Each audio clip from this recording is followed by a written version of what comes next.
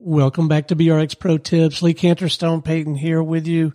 Lee, the way that we have things framed up, the way we try to go to market, we believe that the hero in the story, at least the hero in our marketing, should be anybody but us, right? Say more about that.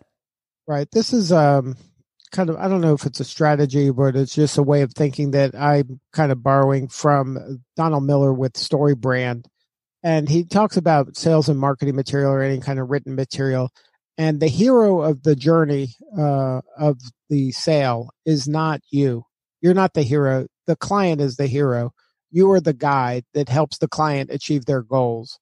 So when you position yourself as the guide, you're not talking about yourself anymore. You're talking about the ways you can help the client achieve their goals. It's not about how great you are, what you've done in the past. None of that matters. It's helping guide the client from having a problem to having a success. So that's the difference in kind of the mindset.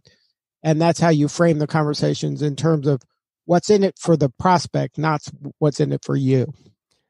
And that is just so wholly consistent with the way that we go to market anyway and execute on the work that we do, right? We don't try to be the personalities on the radio shows. All of our shows are designed to support and celebrate the guest and position the host as the hero that's making that opportunity available. So to me, everything you just said about the marketing aspect of what we do is just wholly consistent with the way we choose to execute on our mission and purpose.